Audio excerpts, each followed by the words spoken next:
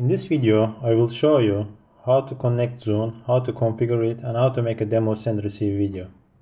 Here are Zoom modules, which is 2.4 GHz LoRa modules, which has awareness to Mavlink, and you can also configure it to use as a mesh.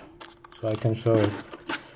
Each module comes with UART cable and also two antennas for each of them. One plus 3 dBi, another plus 5 dBi.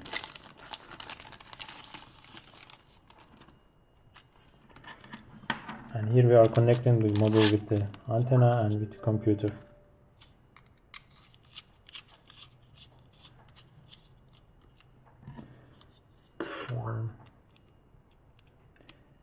As I connected, you will see the red and blue lights, so which means it's connected and running. The blue light shows the signal level when it receives the signal. And now I will show from my computer. Now I connected Zoom module to my PC, and we will make a quick send receive demo. Here I can select my module, or if it doesn't show up, you need to refresh it. And then I connect, and you will see a button that's connected.